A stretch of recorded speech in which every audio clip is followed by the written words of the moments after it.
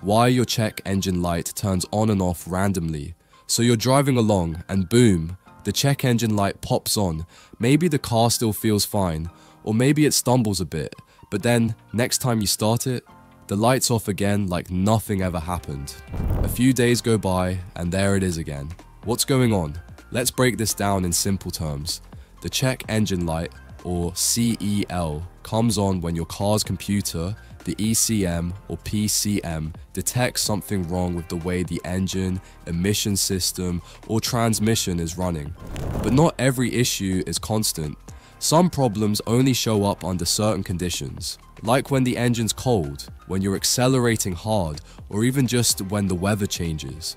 One of the most common reasons for a check engine light that turns on and off randomly is an intermittent sensor issue. You might have a worn oxygen sensor, a crankshaft or camshaft position sensor that's starting to fail, or even a MAF mass airflow sensor that's got some dirt on it. These sensors might send a weird reading just once in a while. When it happens, the ECM catches it and throws a code. But if it doesn't happen again for a while, the computer might turn the light off on its own. Another super common cause is the gas cap. Yep, something as simple as a loose or faulty gas cap can trigger the check engine light. If the cap isn't clicked in all the way, or the rubber seal is cracked or dried out, it can let air leak into the fuel tank, which throws off the evaporative emission system.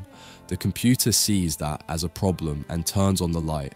But once the cap seals again, like after you tighten it, the system rechecks itself over the next few drives. If everything looks okay, it will shut the light off on its own.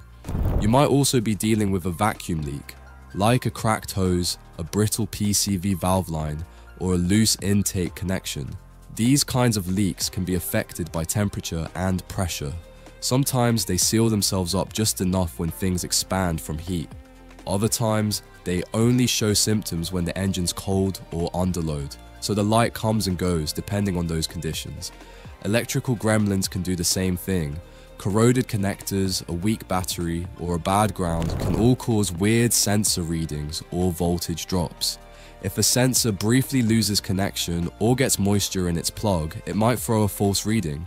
Then once it dries out or reconnects properly, the system seems normal again, until the next hiccup. It's also worth mentioning how the ECM handles codes. There are pending codes that show up when a problem happens once, but the computer waits to see if it happens again before it turns the light on permanently. So if something glitches for just a second, like a lean air-fuel ratio or a small evap leak, the code might be stored, but the light might not stay on unless it happens a few more times. So what should you actually do about it? First, don't ignore it. Just because the light turns off doesn't mean the problem is gone.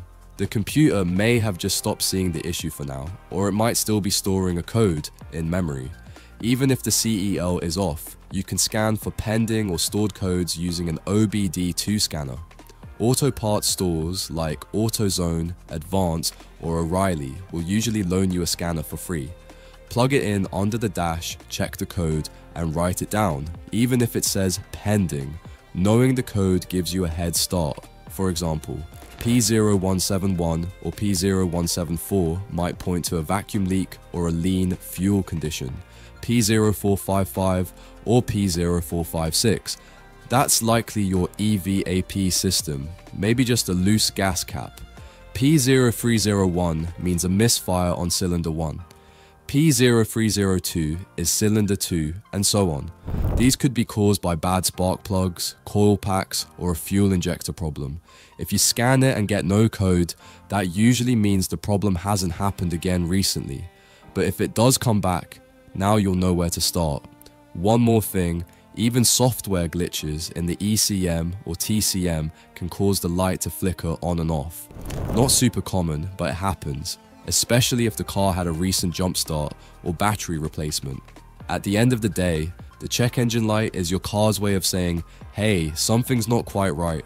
It might be minor, it might not affect drivability right away, but random CEL activity is still worth checking out before it becomes a bigger issue, like poor gas mileage, rough idle, or long-term damage to components like the catalytic converter. So yeah, if the light pops on and off, scan it anyway. check the gas cap, look for vacuum leaks, clean your MAF sensor, and if you're not sure, take note of when it happens. Cold starts, rain, after refueling. That info helps a lot when you're diagnosing. Alright, that's it for this one. Hope it helped. If you're chasing a code, check out the videos or guides for those too. Catch you in the next one.